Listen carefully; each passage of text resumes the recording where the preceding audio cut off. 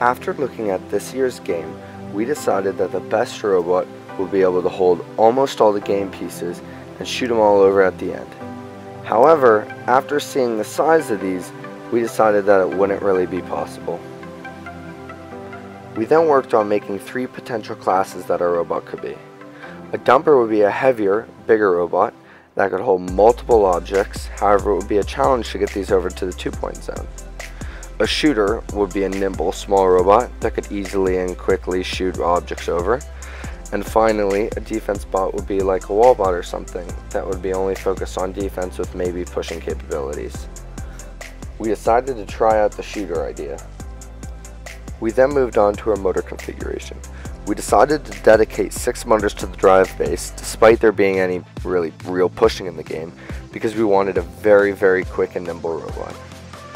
4 motor shooter would be sufficient enough to launch cubes quickly, which leaves us with 2 extra motors or pneumatics that we could use later if we needed them for anything.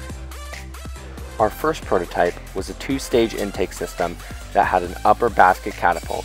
This would allow multiple objects to be stored while driving. The elevated platform also meant that less rubber bands had to be used in order to shoot a further distance.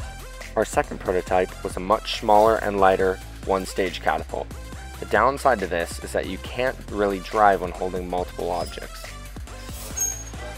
We decided to go with this prototype because of its simplicity.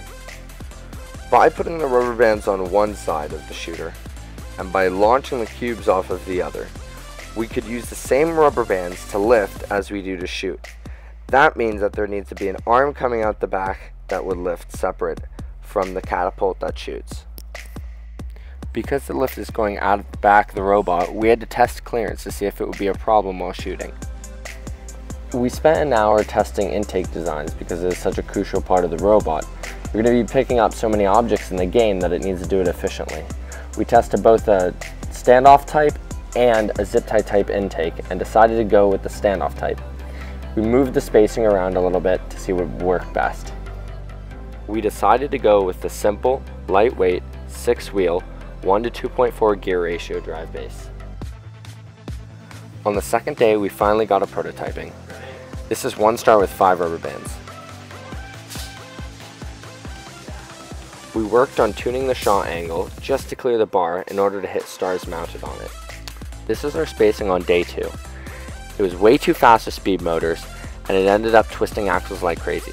We learned our lesson, made the spacing a little bit tighter, and made the gear ratio lower.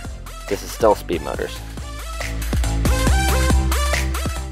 We found that the trick to building the slip gear was that when the intake was flush, it wouldn't release, but when it pushed a little bit harder into the ground, it would release. That ended up being 14 teeth for us. As we started to take dimensions for the lifting forebar, we realized that the top bar needs to be shorter in order for it to lift and reach the pole while folding in. You can see here how much the rubber bands help the lift and how much the lift really angles out to grab the top of the pipe. The hook is made with just a 3x1 and a standoff. Because the robot had a tendency to jump up when shooting, all the weight was put as far forward as possible. Our final amount of 8 rubber bands allowed us to easily shoot 1 star from anywhere on the court, or 2 stars or a cube from further up on the court. Our deploy solution is pretty interesting. The intake locks with this system, and the lift locks to the shooting arm with 2 polycarb hooks.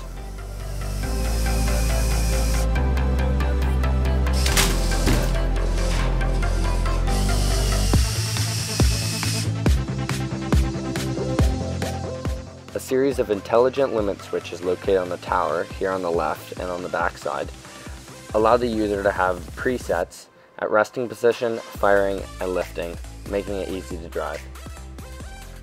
The result of the project was a nimble, quick-scoring robot that could confidently hang in beginning games.